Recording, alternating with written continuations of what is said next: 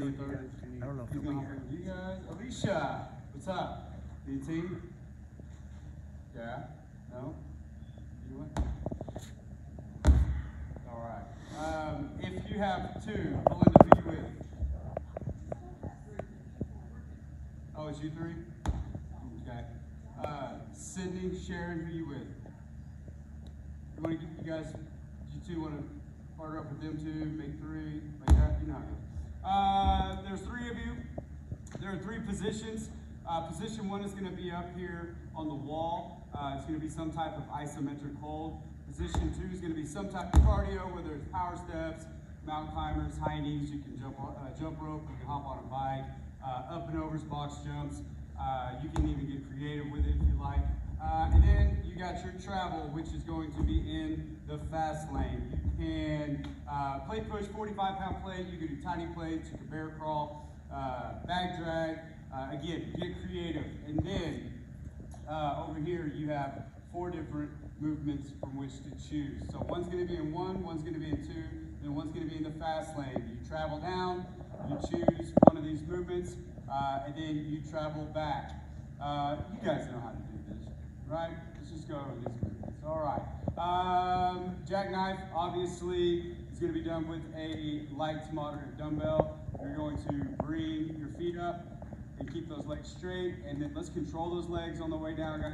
One of the biggest things that we see is somebody bringing their legs up and then just dropping their legs. Bringing their legs up and then dropping their legs. Don't even let your feet touch the ground if you can. Your first round's going to be 30, second round's going to be 20, 10. Interval leaving the jackknife movement is going to be 25 jack squats, or squat jacks, however you want to say it. Squatting with your feet apart, and then coming up, bringing your feet together and pressing that weight overhead. Next movement is going to be Oh Johnny's. It's kind of like a sideways jump lunge. Confusion on these, some people try to do it like a curtsy lunge, jump lunge. So just remember, your left leg is always going to be on the left side, your right leg is always going to be on the right side. You're not going to be crossing paths with your legs. Boom, just like that. And that's going to be 40, 30, 20 total, not each side. Kettle swings, forward, back. Oh, sit-ups, sorry. Interval's going to be sit-ups. I was like, what's he doing? Just you lay down, your basic sit-up. Swings, forward, backward movement. Keeping that back nice and tight, hinging at the hips, propelling that kettlebell forward with your hamstrings and glutes. The interval is going to be 25 squat jumps, where you're just squatting and jumping.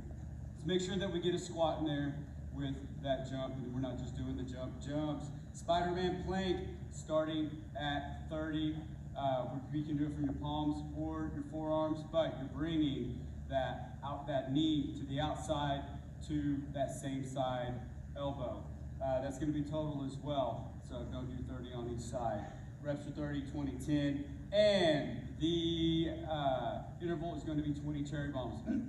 Completely sprawled out, and then bringing those knees in nice and tight. The only thing touching the ground at the top of this movement is your hiney. Quick little run through. Any questions?